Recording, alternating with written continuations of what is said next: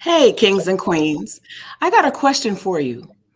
What if I just came over to your house, rifled through your closet, picked out all my favorite garments, draped myself in those, and then went out all night long in your style, your fashion, your clothes, and everybody sees me? Does that make it mine? Let's talk about it. Welcome to We Are Your Aunties. Hey, Auntie.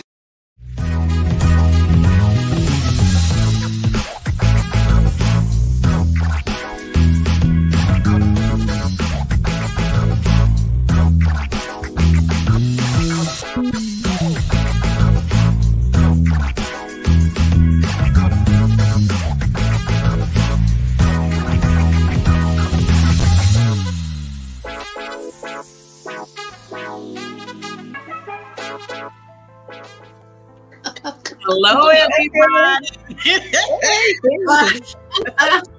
Right? Hello. Does it make it mine? Hello, everybody. We are your aunties, and tonight we are just lit. We're on fire with information and content for you, and a great topic tonight. We're going to talk about cultural appropriation. And so I really wanted us to start out by talking about what is cultural appropriation, get all the ladies' perspectives. Absolutely, audience, join in, give us your comments, your questions. If you have any jokes, we'll take those too, as long as they're clean. Hi, Stephanie. How are you? It's great to see you tonight. And we're just going to go ahead and get started with our definition. And so I took it from Mia Moody Ramirez. She's a PhD at Baylor University. And she says that cultural appropriation is the practice of using or taking something from another culture without giving proper recognition or respect to that culture. She says, what exactly constitutes culture? Culture is the patterns of what has characteristically been constructed as an identity and the behaviors, language, traditions, rituals that are associated with that identity. Where you live, your ethnicity, your race, your religion, and your lived experiences are all examples of identities that can form a culture. At its core, cultural appropriation is, quote, stealing something from somebody that is not you, explains Lester. Now, that's another professional and expert, and that person at Arizona State, his name is Neil Lester. That's what Neil said. And with the last name Lester, we could probably deduce that he's Black. And for example, cultural appropriation may occur when you use or wear something that is clearly from outside your identity. And usually the culture that is being appropriated has been or is marginalized. Cultural appropriation is about power, said Lester. It's about who has the power to steal from somebody else and not offer any consequences. Another hallmark of cultural appropriation is that the one during the appropriation might be financially benefiting from it without any credit or compensation given. I think that's probably one of the best definitions I've heard of cultural appropriation. So let's get into it, ladies. What do you think about this topic? I'm ready. Dig into it. I'm ready. You know, it just goes back to, and I don't want to keep harping on this, but it just goes back to slavery. It does. And so many geniuses, so many people that come along, African descent, and just, made this world, changed this world forever with a lot of different things. And it was just take it. Just take it. Yeah. Like for a lot of different things, like from fashion to music, to style, to inventions, to kinds of intellectual property. Right. And so you're right about that. What about you, Auntie Juno? What do you think about it? Well, Auntie Rosa's right. And a lot of times we're still at the bottom of the sandwich because of the theft and the colonizers have taught everybody that we had nothing of any value to this society. Right. But they're still continuing to profit off the black gold of the land, and the black gold is the black bodies. The black body, the black mind, the black gifts, the black talents, invention, creativity, all of it. So I just thought it would be kind of fun for us tonight to go and find some examples of people who have culturally appropriated. There are so many that this would have to be a 16-hour show to cover everything. Right. I can find some iconic examples, but at the same time, bring in a few that some people will know about and others won't. Some from the past, which, somebody addressed that historically, and then bring it up to the present, like, who's doing it now? And where does all of this derive from? I think actually, I think it was Auntie Rose was saying, a lot of this dates back to slavery, but some of it dates further back than that. Because before Black people were colonized, we still had so much mathematically. We had done so much in terms of all the things we named. And they were being stolen then.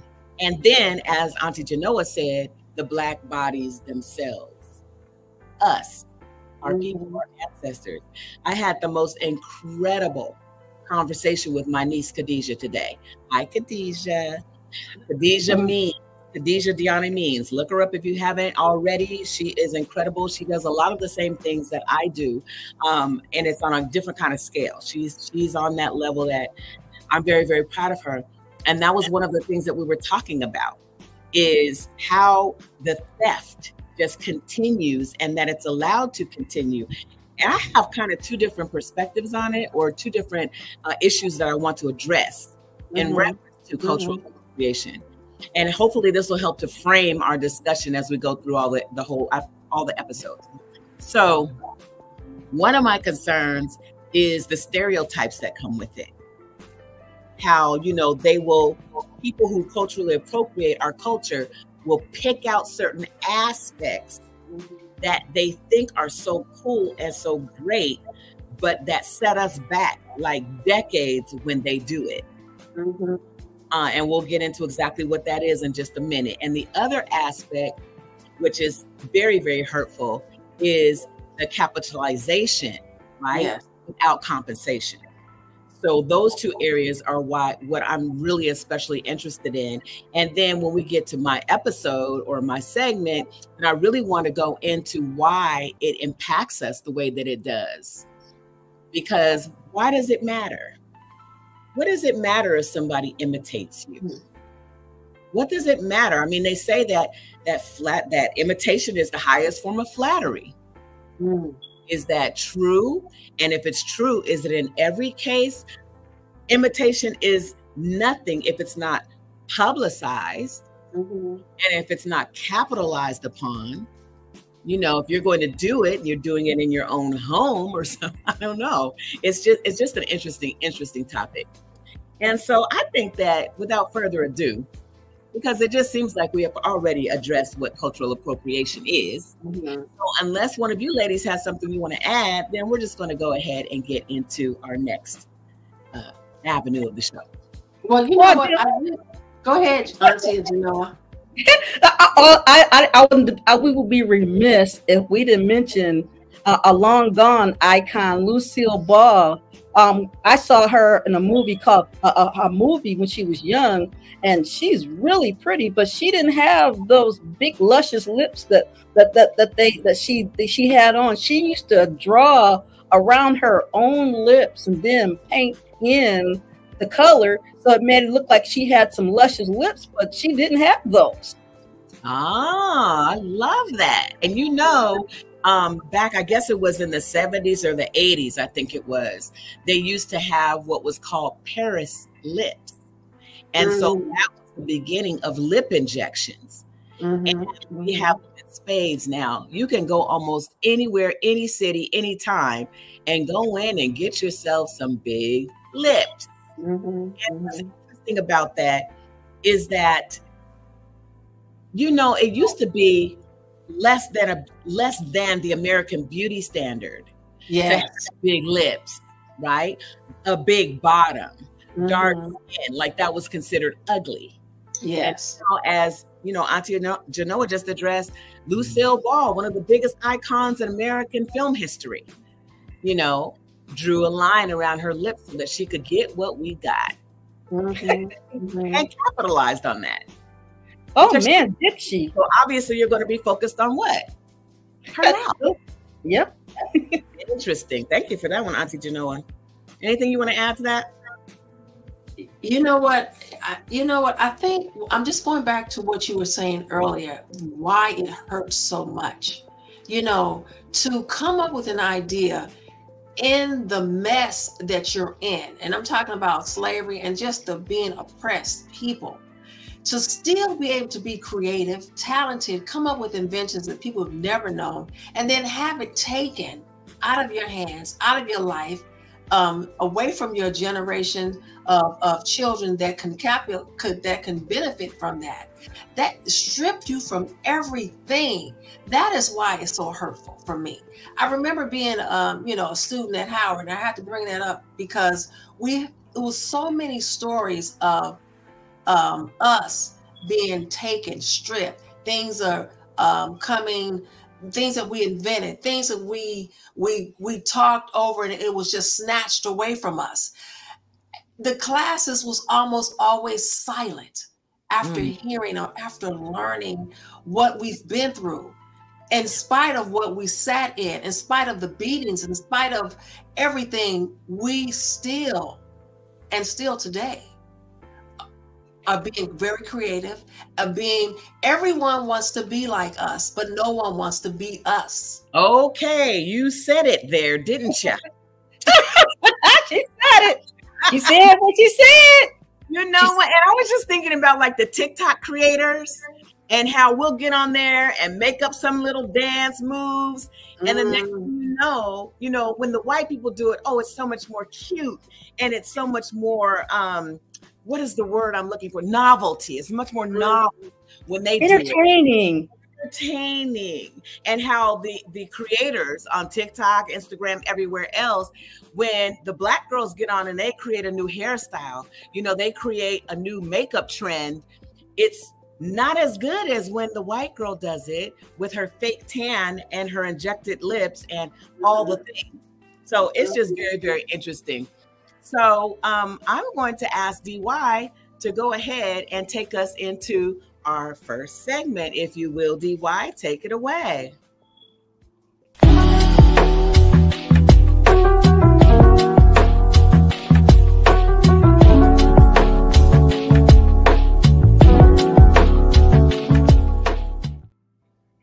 Well. I know you guys are not going to be surprised. Kim Kardashian and her family are this society's biggest offenders when it comes to cultural appropriation.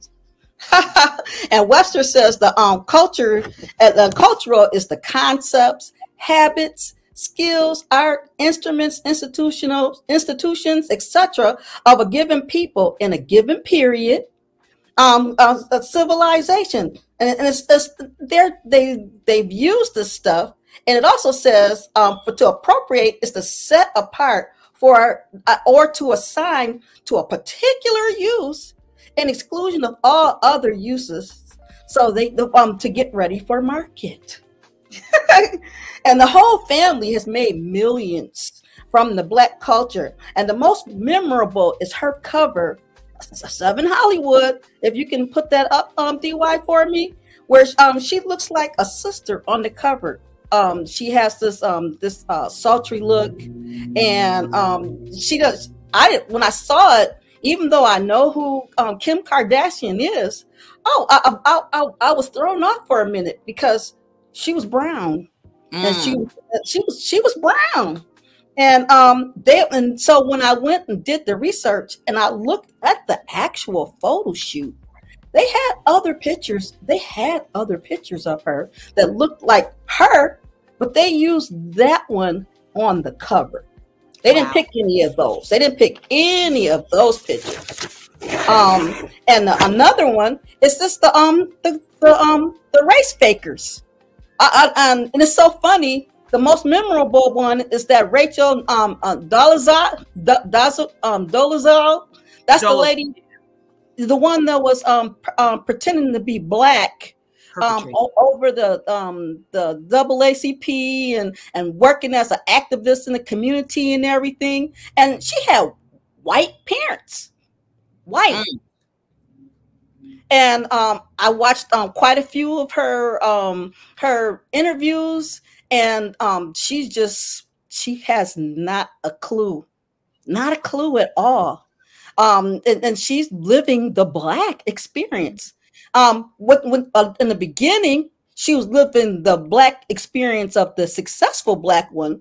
And now that she's been out here and people see exactly who she is, she's living the normal experience that black people have when they're they're talented and have things and everything, and they haven't, and she's having a hard time. She says she hasn't been able to find a job in 6 years, and she had to create one to feed her family.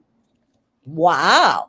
And everywhere she goes, she even changed her name. Her name is Nkechi Amar Diallo. And people still recognize her. So she still, she hasn't been able to even catch a breath. And when she talks about how people, when they see her making comments and everything, you know, the cancel culture, and she feels that she's not sorry. She's sorry about people's concept of blackness, but she's not sorry for being who she says she is. She tried to make it like she's like a transgender, like the trans people say, but she's a trans black person. It's just crazy. I mean, and it's so funny when she says when she talks about her experience, and I'm thinking, well, welcome to blackness. You wanted the benefits, and now you're on the other side of what we encounter as black women trying to get out here and make our way. She braids hair. She puts in weaves and everything. And those are the only loyal people that's loyal to her right now. It's the ones whose hair she does. Very interesting. Oh, yeah. And then there's Jessica Krug. She's a white professor of the African American Studies at George Washington University. And she's actually a Jewish woman from Kansas. She's been dating black for years. Another one is Satuel Cole. Her actual name is Jennifer Lynn Benton, and she's an Indiana-based activist, and she's a Black Lives Matter member. She's white. Okay. Then there's Vitolo Haddad. She pretended to be either black or Latino, and she's Southern Italian or Sicilian. I mean, and it's so funny because none of these people's lives were endangered, like the enslaved trying to pass for anybody other than themselves so they can save and change their dire circumstances of slavery and just be black. Everyone wants to experience the perks of blackness without the pain of our existence, especially here in the United States. So what you think, aunties? Well, I've got plenty to say. Yes, indeed. First of all, let's just talk about Kim Kardashian just for a moment, shall we? So I saw an episode of Keeping Up with the Kardashians where Kim Kardashian went to the doctor to have an x-ray because her sisters were insisting that she had some surgery done on her derriere. And she went to the doctor and they showed an x-ray, like up on that little screen that they put the x-rays up on, the little backlit screen. And of course, it didn't look like she had surgery, but who's to say that that was her bottom? Let's just here. Secondly, with the hair situation, okay, she had the so-called Bo Derek braids. She wore these braids that Bo Derek wore in the 1970s in a movie called 10. And she had her stylist put them in and she wore them and credited Bo Derek to these Fulani braids, first of all. If you're going to wear the braids, let's talk about where it really came from. Yeah. She credited a white woman with having created these braids in a sense by wearing them and crediting her for having worn them first. Yeah. The funny thing is, she said this. She said this to Christopher Polk. She said, actually, I didn't see backlash and I did that look because North, her daughter, said she wanted braids and asked if I would do them with her.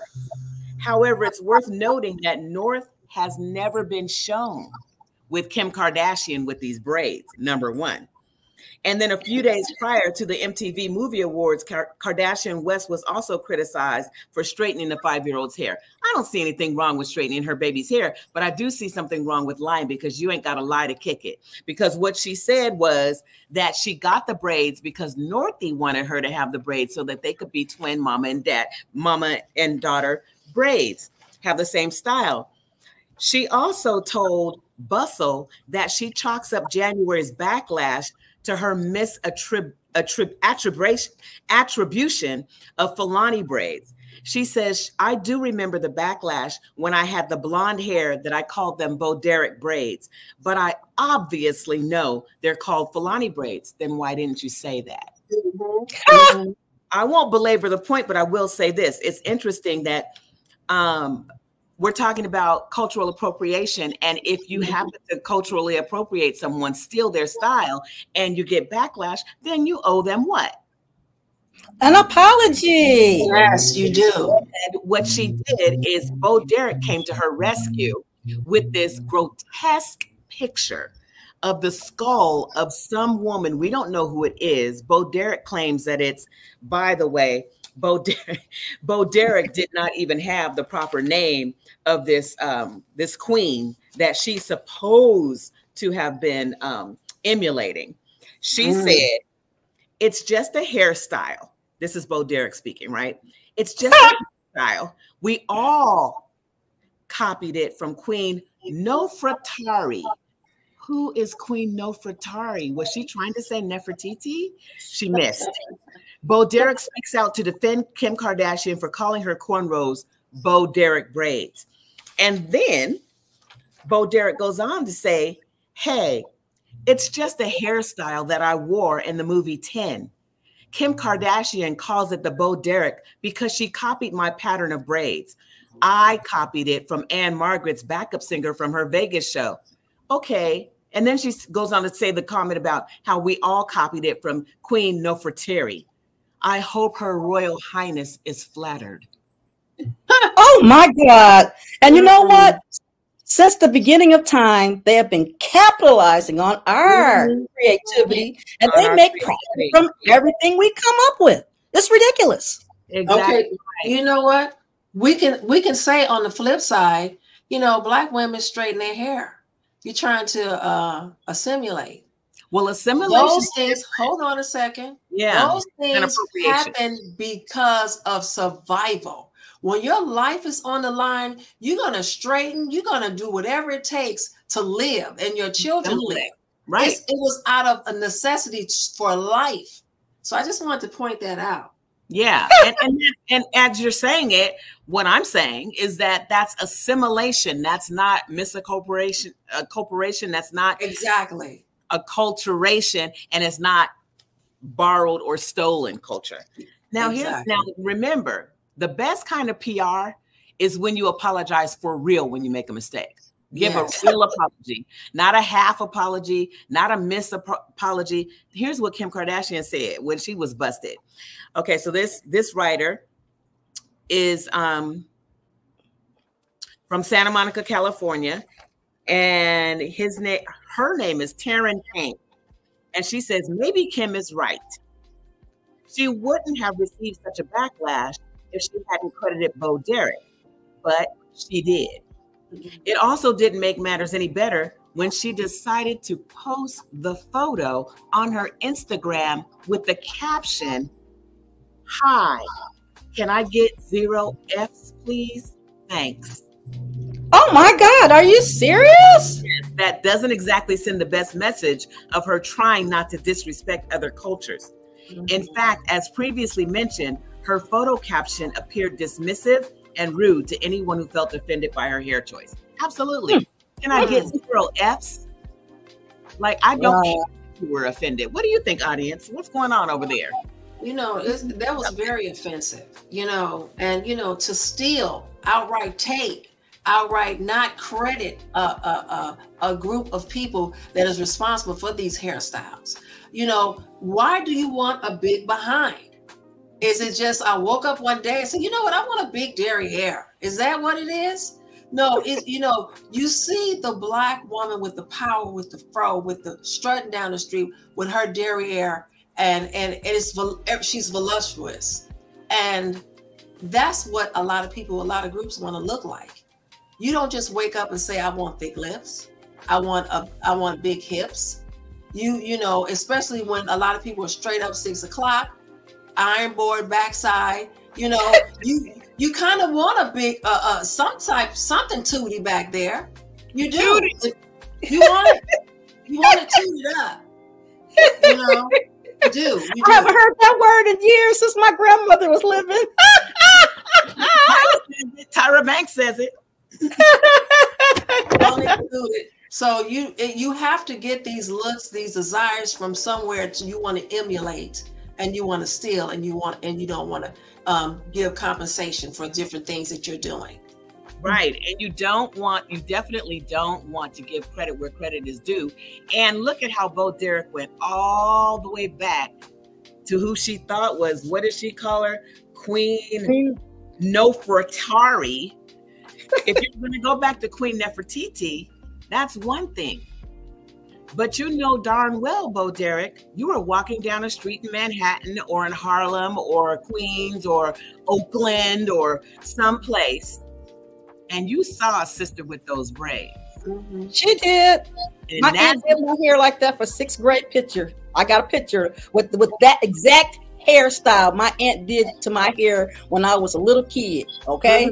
Right. She didn't do that kind of research that ended up on the internet with that skull and those braids, which was really inappropriate, disrespectful, and insulting.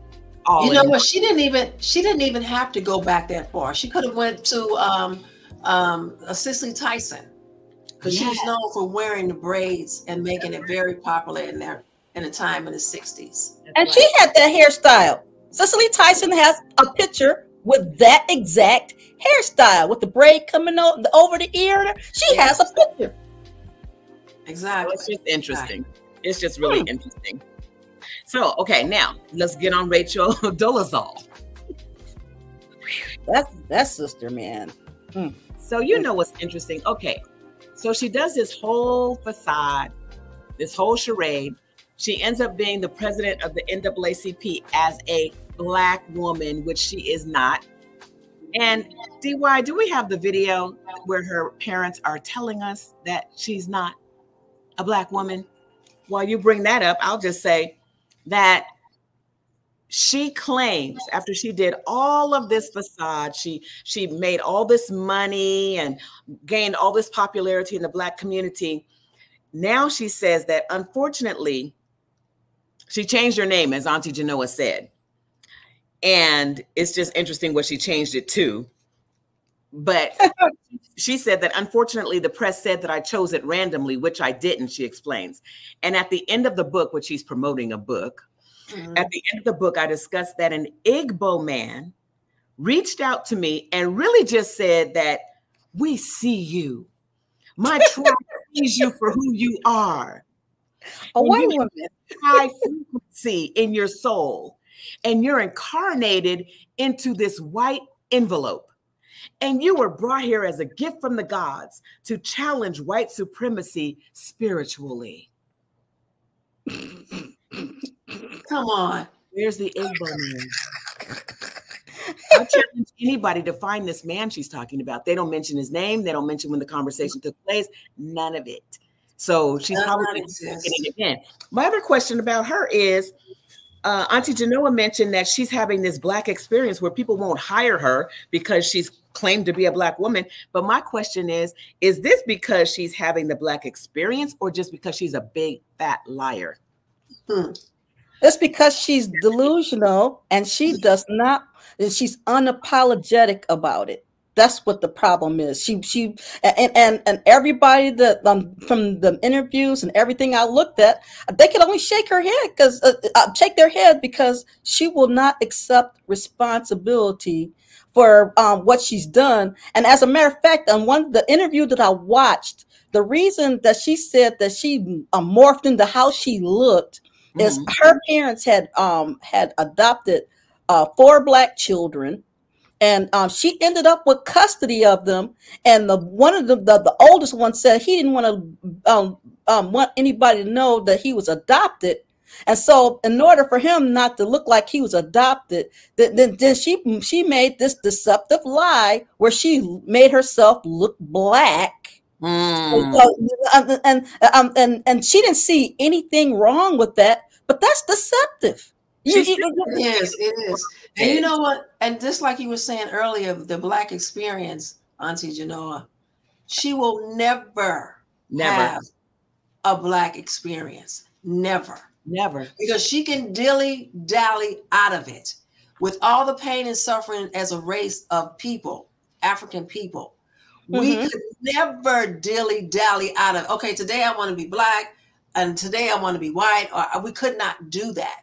Now, there's some instances where there's passing, but they were passing for their lives. But for the most part, she will never have that Black experience. Never.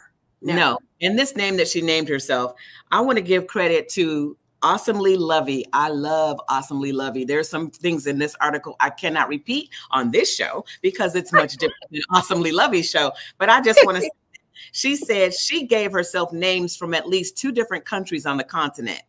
Nkechi is from the Igbo tribe in Nigeria, and it means gift of God. Diallo is Fulani and can be traced to both Guinea and Senegal. It means bold. Oh, she's definitely bold. Black, she's not. DY, do we have that video of her parents now? Ethnicity. Our daughter is primarily German and Czech, and of European descent.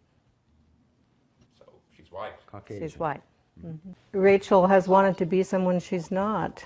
She's chosen not to just be herself, but to represent herself as an African American woman or a biracial person. Yes, Rachel is a master artist, and so she's able to disguise herself and make her appearance look like any ethnicity. She could accomplish the work that she set out to do in the beginning by being herself and being a white woman who's an advocate for the African American. I couldn't say myself, Mama. Exactly. And let me add this: when she was going to the college, she put up a lawsuit against the college because her artwork that she had was taken down. This lady gets like 10 grand and up for the stuff that she creates, and she was her white self when she did that.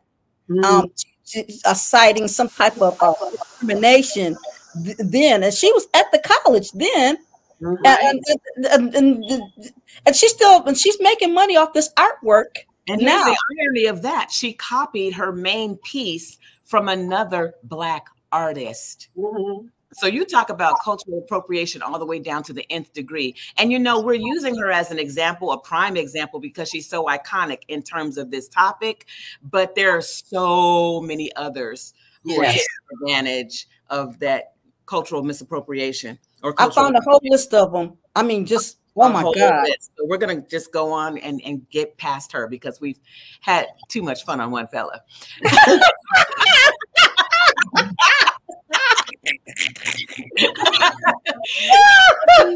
Let's move into our next segment, please.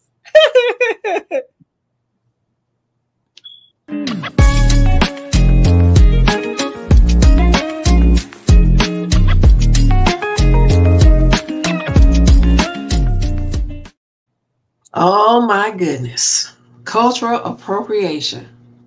Let's start at the fashion industry. Billions and billions of dollars. Let's just start right there. Versace, Louis Vuitton. Let's talk about those two. And everyone knows these are global, iconic fashion moguls. And they've gone into different tribes around Africa and have stolen, ripped off, taken, slapped their name on it, and made billions, and without giving any of those African tribes the not only acknowledgement, but there was no compensation. That's a shame. Okay. Wow. So let's just talk. Okay. So Masasi, the Messiah of Kenya and Tanzania, embodied one of the most powerful images of tribal Africa, and it's becoming increasingly imitated.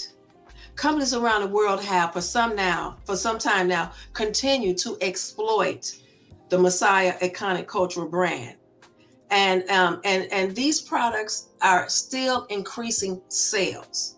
For the most familiar, perhaps, is Louis Vuitton's collection, a 2012 spring collection, the men collection, which included hats, shirts, scarves, and it was inspired by the Masasi shuka, a traditional African blanket that casts colorful shades of red and blue. Wow, look at that. Oh my God.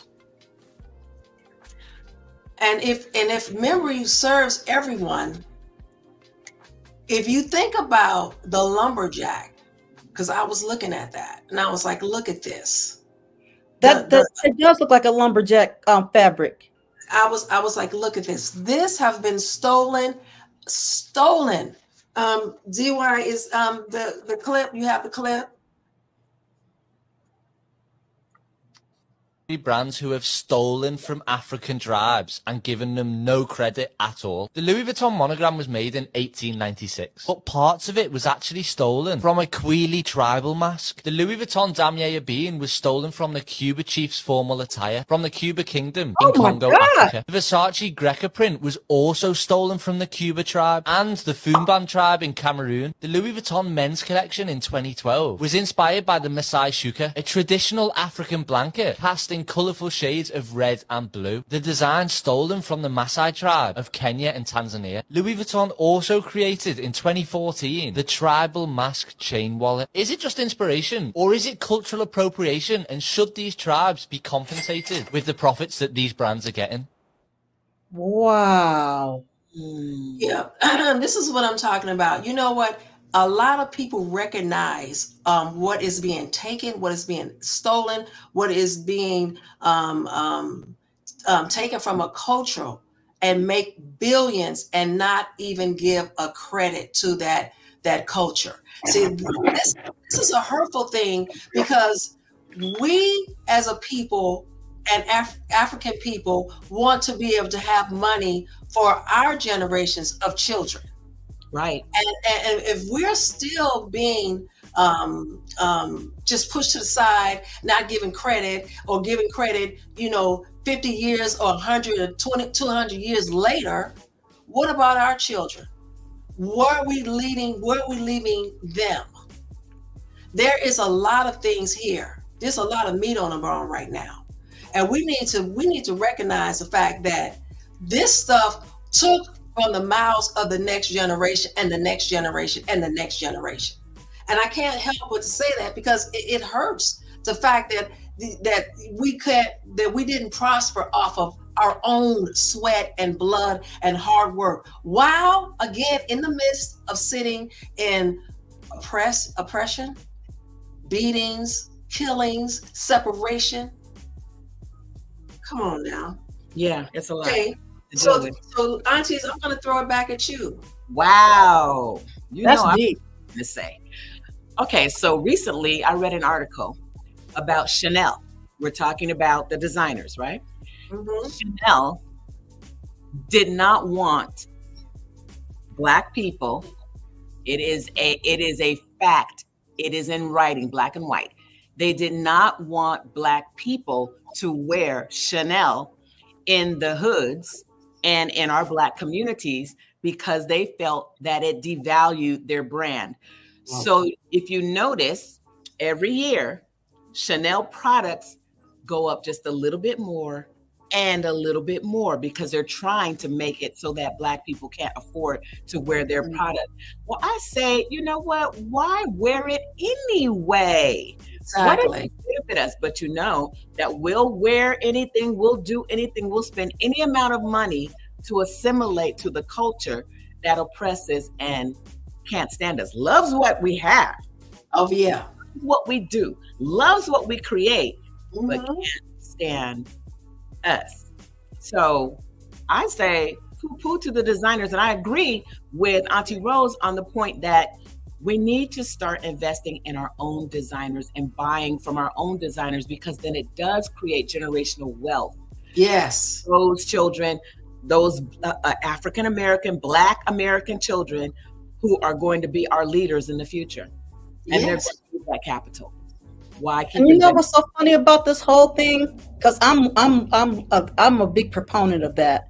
In our family, I didn't know we had a family plantation, but we did. My grandparents, when they got married, my great grandmother gave my grandfather and my grandmother a piece of property, and she told them when she gave it to them that never sell it. And my grandmother told me the ground was mucky. They couldn't grow anything on there, and they left it. And it turns out it was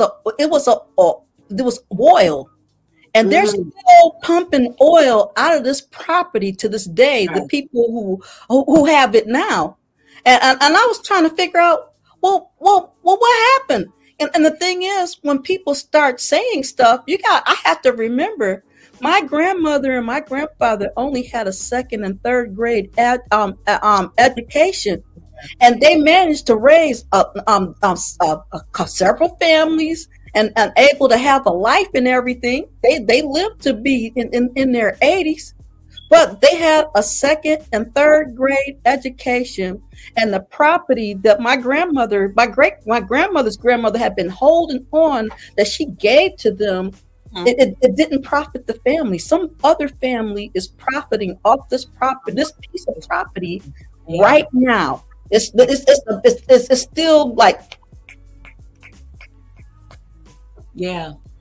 I mean, there's so much of it that we could go on for like 8 hours on this topic. We really could. That's true. But as I said, we did only select just a few, and I just wanted to really emphasize before we move on from this topic how important it is to have our own, to start to build our own generational wealth. Yes. And even though we're we are in a very oppressive society in a lot of ways.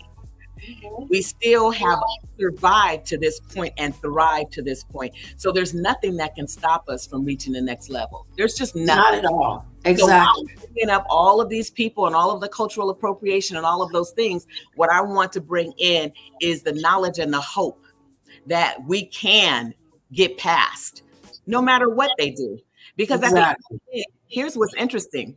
No matter how much they steal, we still produce more. Still. Right. Exactly. You know what? Louis Vuitton logo was actually created based around the tribal mass of the Quili tribe. And the Versace Greca printed originated from the Kuba tribe and the Fumbu tribe.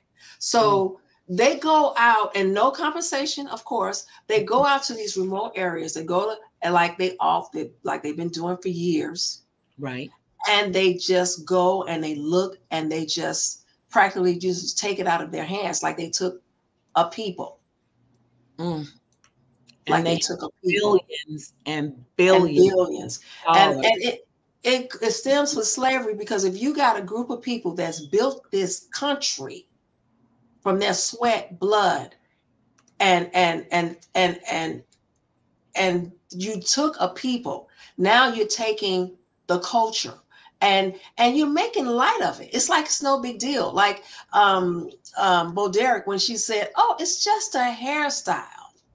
It's just a hairstyle. Then why are you wearing it? And why are you not giving credit where credit is due? Why are you not upfront? Why? Why? Why? If it's Why? just a hairstyle. Like that movie made her a sex symbol, an icon. And so obviously that hair she thought was very sexy. Of course. And so why did it matter whether you wore it or not? Every white girl wanted their hair braided like that back then when that movie was out. They all wanted their hair braided because I used to braid hair back then. Could you do my hair like that? Nope. And you know they were charging $300 for those braids. $300 for those braids. And today you can go to a sister and get your hair done for $150 or a little bit more, but $300 back then per head. So are you saying in the white salons, or are you saying that the sisters were making $300? No, in the white salons. I mean, of course, I'm sure they found some sisters to do it. I'm sure, but yes, in a white salon, it was $300. Right, and so the sister get your head to look like that. She wasn't. The sister was making the full $300 anyway if she's in a white salon. No. The braider was white. So let's talk about another trend that's coming up, and let's do that in my segment. DY.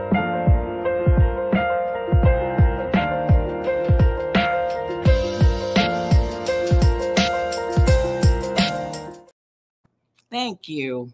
Here we are. I want to talk about Brazilian butt lifts. And I want to talk about how our literal bodies have been misappropriated and culturally appropriated. But I also want to talk about where that started, because a lot of people think, oh, well, you know, it's just the beauty of the Black body, the Black woman's body. But there is one sister that I want to pay homage to tonight. And her name is Sarah Baartman. At the end of apartheid, the beginning of the 19th century, she was a servant and also an exotic freak attraction for the Europeans. She was born in South Africa, a member of the Khoikhoi tribe. And the Khoikhois had been nomads for centuries, freely roaming, minding their business. And they were literally going from place to place, trying to find greenery for their livestock. In 1790, when Sarah was born, the Khoikhoi were engaged in a heavy war with the Dutch, who were trying to colonize Africa at that time, the Cape Town area. And the Khoikhoi took to the mountains and to watch and attack the Dutch as they were coming in. Well, then that left the women and the children vulnerable. And Sarah was one of those children. And so the Khoikhoi were nearly made extinct, because this commando band from, you know, the Dutch came over and claimed that the Khoikhoi were stealing their cattle. And so they were killing thousands and thousands from the Khoikhoi tribe, nearly extinct. And they were saying that it was okay because the feeling was that, hey, you know what? These people aren't human anyway. They're near human, but they're not like us. So there were actual eyewitness accounts of how all this went down. So at the end of the day, after the Khoikhois were dispersed, practically extinct and dispersed, let's get a picture of Sarah up. They took this young girl. She had been given to a Hendrix Caesar, right? Actually, she was on a farming. She was a servant on a farm. And Hendrix Caesar and Alex Dunlop, who was a scientist, decided to take this girl over to Europe and make her an exhibit. It was because she had a large behind. And it seemed to them to be exotic and to be, you know, they had these fantasies about Black women and their behinds. And they have been focusing on this tribe for the longest, and absolutely were just fixated on this woman, fixated on this tribe. So I think it's just interesting that Kim Kardashian, Yeah, we're back again. I also, oh my God, what is her name? The Latina rapper, Cardi. Jennifer Love. Oh, Cardi. No, Cardi B. Carly B. Yeah. Cardi B. All of them. Igbo. I'm sorry. The tribe is pronounced Igbo. Michelle McIntyre is letting me know. Thank you very much, Michelle McIntyre. Igbo. And the bottom line is they took this woman over to Europe and they just exploited her. You talk about cultural appropriation. At some point, the Europeans started putting bustles on the back of their dresses to make their bottoms look like Sarah Baartman, at the same time being repulsed by her, so-called being repulsed by her. So I just wanted to bring that to light and pay homage to Sarah. She thought that she was going to be getting at least a portion of what they were exhibiting her for. She never agreed that she would be there for the rest of her life. They had her in a cage, and then they would call her out of the cage, push her back into the cage. And then at some point in 1810, the Examiner in Paris chronicled that she had been taken from London to Paris and sold to an animal trainer. There were points in her existence in that environment where they were treating her as if she had a choice, like she was a free agent. They took her to court. The abolitionists took her to court so that they could try to get her free. But in court, they examined her. They interviewed her for about 3 hours straight in Dutch language, which she did not speak. And at the end of the day, they decided that she had chosen this life for herself. She loves Paris. She wants to stay here. And within 18 months after she went to Paris, she had died. And that wasn't the end of it. They took her body parts, carved out her genitals, took her body parts and made a facsimile of it, and took the body parts and put them into lab tubes. I'm talking about fetishism of the Black body. I'm talking about fetishism of our culture, our creativity, our intellectual property, and all the things that we embody, as if those things are important, but we are not. The cultural appropriation is real. You can take that one down, DY, and show us a caricature of what they did with Sarah Baartman.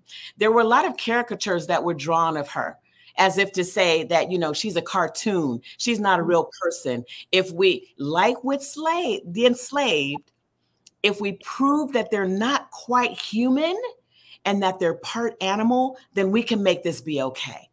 And I noticed that that still goes on.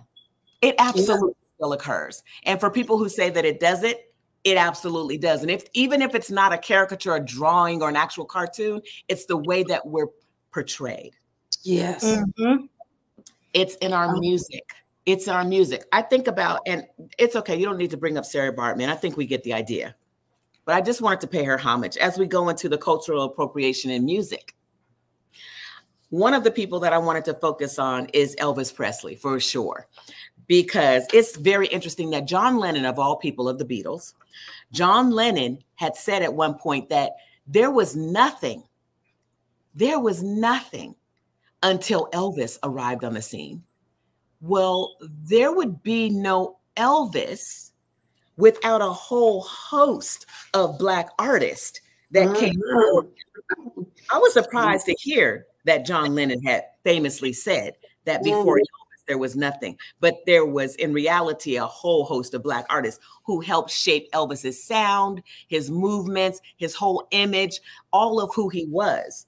Yes. And I've heard, and I have not been able to find the actual written proof about this, but I have heard that Elvis, in the end, said that all that a Negro could do is buy his records and shine his shoes. And if he didn't say it, it sounds very much like someone from that era, having come from the background that he came from, would say. So Ray Charles had shared his thoughts on Elvis and how he had co-opted his sound from Black artists.